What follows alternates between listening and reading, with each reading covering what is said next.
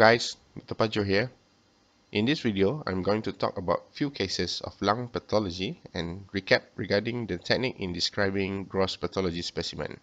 So, let's go. So, before we start, here's a recap on how to describe gross specimen with lesion. What you need to do is to describe the amount of the lesion. Either the lesion is single or multiple, but if they are less than 10, it is good to give the number of the lesion. The next thing is to describe the shape of the lesion. Is it round, regular, or irregular in shape? What are the color of the lesion? The lesion can be white, whitish yellow, or gray. The border between the lesion and the surrounding tissue is called margins. The margins can be well defined or ill defined. They can also be infiltrative. This is when you see part of the lesion encroach into the surrounding normal tissue. It is good to include additional info. You can add in the necrosis or hemorrhage that can be seen within the lesion. Sometimes necrosis and hemorrhages is an indication that the lesion might be malignant. In this video, I will be describing the gone focus, which is the primary tuberculosis, lung adenocarcinoma, lung squamous cell carcinoma, and metastatic carcinoma.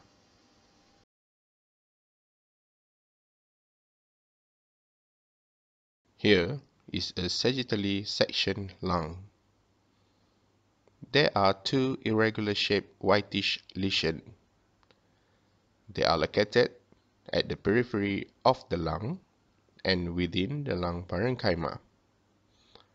The cut surface shows caseating features. It is a crumbling-like surface. The yellow highlights are the bronchus and the bronchioles.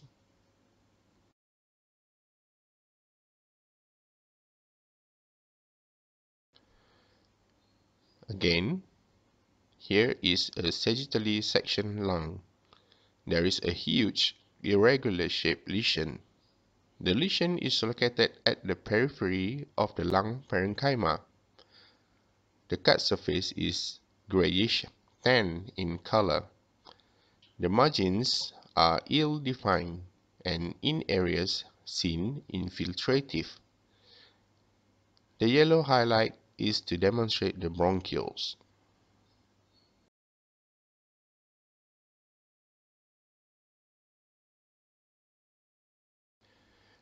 This is another sagittal cut lung. This is the main bronchus and its bronchioles. There are two lesions seen arising from the bronchioles. The lesion is round to irregular in shape. They have gray, dusky cut surface color. At the superior part of the lung, there is another irregular gray dusky lesion. There are necrosis and hemorrhages, which is black in color, seen in the lesion.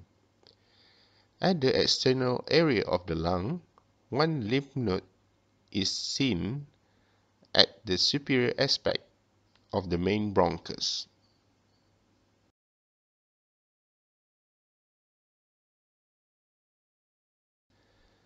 This is a sagittal cut lung. There are multiple lesions of various size and shape seen in the lung parenchyma. The lesion varies from round to irregular in shape. They have grayish tan color of cut surface. Some of the lesions show infiltrative margins. Okay guys, that's the time we have now. You can reach me to my social media. The link is in the description down below. Hope to see you again. Goodbye.